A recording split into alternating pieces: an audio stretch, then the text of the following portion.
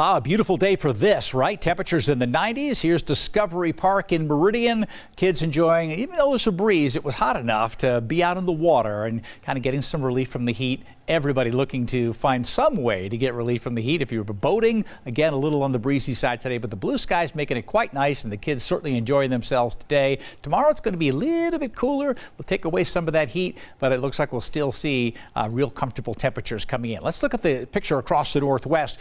Big swirl up here in Canada. That's going to rotate the air coming in from the north. See our westerly breezes and southwesterly breezes today will be replaced by northerly breezes in the atmosphere tomorrow, and there's smoke and a good amount of it right here. That's going to come sweeping into the Treasure Valley and all of western Idaho. It'll be thickest along the Idaho, Oregon, Washington border. So this is where it is. So the smoke up here now, this is what it'll be traveling on, and cooler temperatures are coming in, suppressing that heat to the south. So upper 80s tomorrow. Most places in the state won't see 90 degrees, and in the mountains, real comfortable conditions, but that smoke comes in with it, unfortunately. Probably only one day, and then the smoke should start to sweep to the east. I say one day, it might go through Wednesday as well, but it should be clearing out as we go through the rest of the week into the weekend. So here you see the picture now. Temperatures in the low 90s to the west, so this is not that far above normal, maybe just a couple of degrees cooler to the north and to the east, which is pretty typical.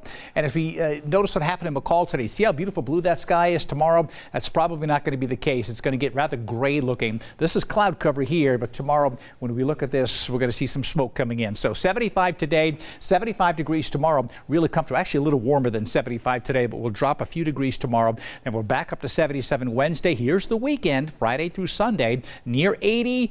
You see that isolated shower potentially in the afternoon, some of the higher terrain, but really pretty typical summer weather coming in with temperatures near 80 is quite nice. Redfish Lake, take a look at the forecast here. We see some puffy clouds and a lot of boats on the lake, but you can see the breeze on the lake here as well. So we had some gusty breezes. Here's the Tuesday forecast at 75 degrees, and then over the weekend we're going to warm up to near 80, maybe dropping to the upper 70s. Notice there's an increased threat on Saturday of some isolated showers maybe popping up around the higher terrain, but either way, we'll get rid of the smoke. But that smoke's coming in tomorrow. Here's that frontal system pushing on through by tomorrow evening. The front is way to the south of us. We've got a breeze coming in. This is all smoke. This is the smoke model here, and the thicker smoke showing up right in this region here, Washington and Oregon, and it's sweeping from west to east during the day. Cloud cover may pop up to the north, but the smoke's going to be noticeable. Even into Wednesday, it does look like that smoke could be lingering. So the sky might look like this later in the day.